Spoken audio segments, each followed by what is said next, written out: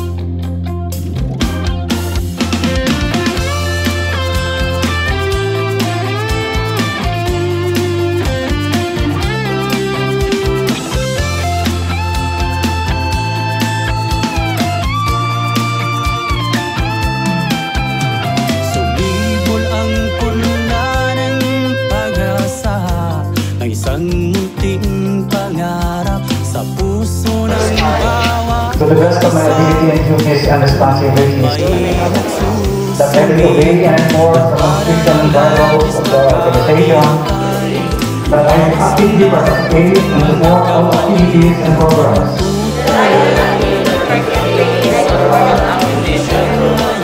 and that I will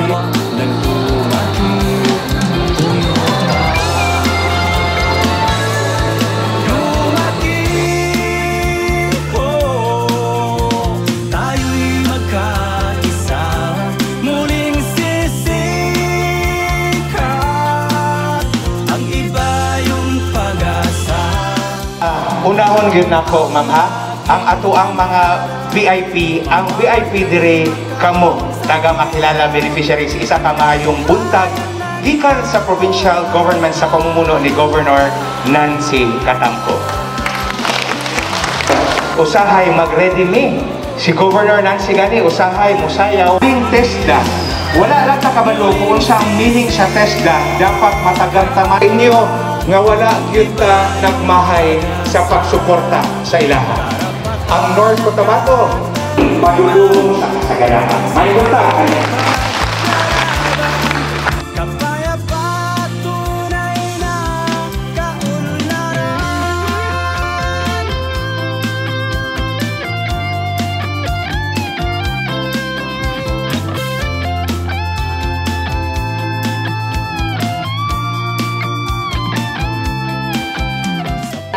Nabakunahan na ba kayo? Sino nabakunahan? Taas na kayo? But I know very well you deserve it. Sana po ay magagamit nyo na mabuti yung inyong nakuha, no? Kasi all these 50,000 pesos. Sabi ko nga every time.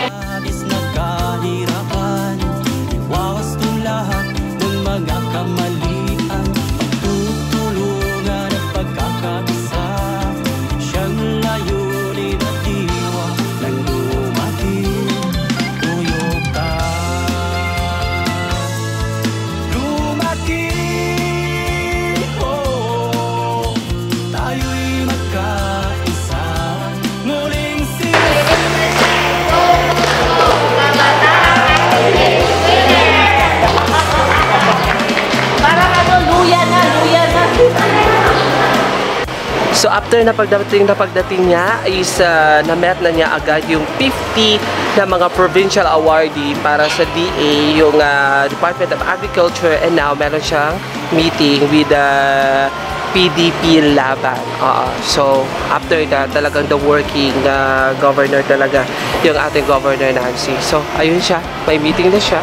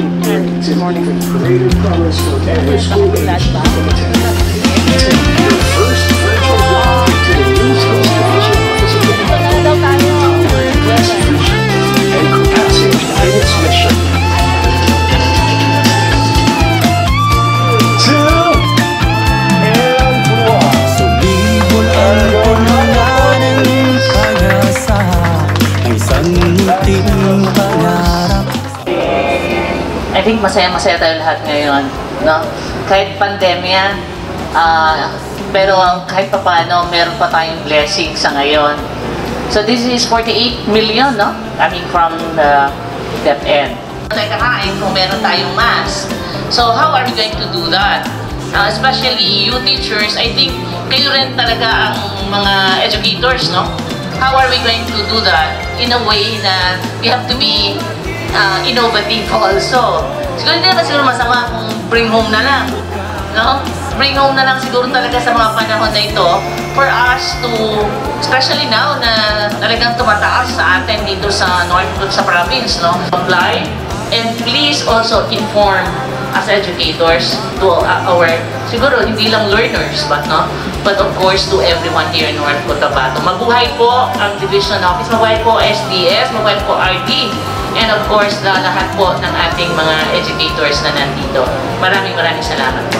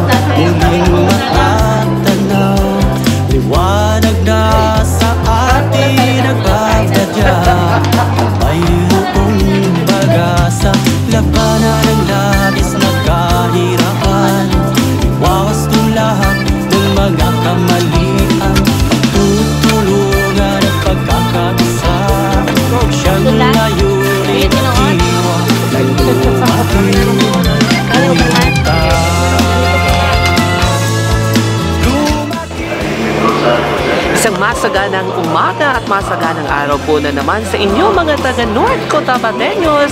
And ngayon na naman syempre, kanina ginawa ang Provincial Disaster Risk Reduction and Management Full Council meeting.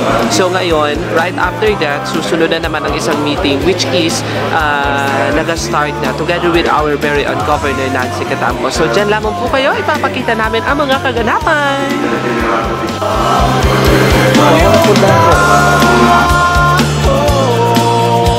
Tayo'y magsimulan, muling sisikat. Ang iba yung pag-asa, karapatan at katarungan, pagsikaw ipagdaraban.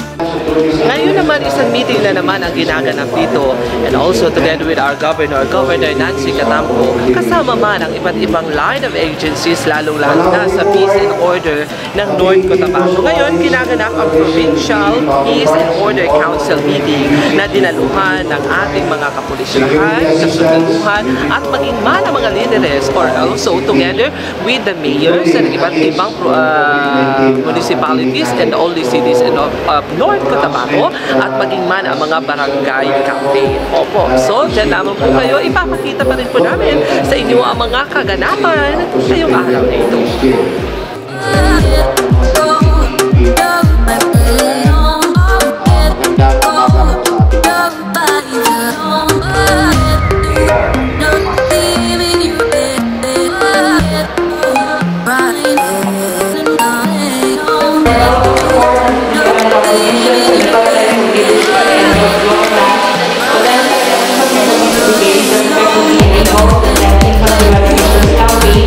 If you think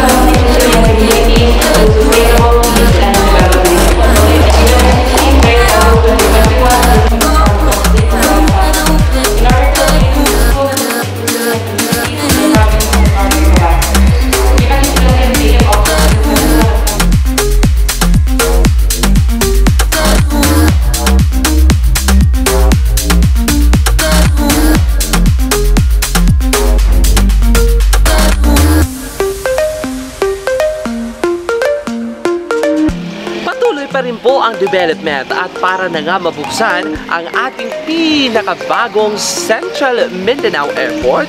Ngayong araw na ito ay ang document signing and releasing of checks sa lahat ng mga may-ari ng lupa sa naturang paliparan. Opo, isang prioridad na proyekto ni Governor Nancy Catamco.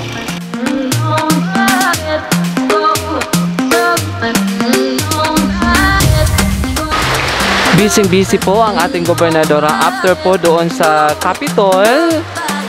Nandito na naman po siya ngayon para sa management meeting kasama ang mga department head ng provincial government ng North Cotabato.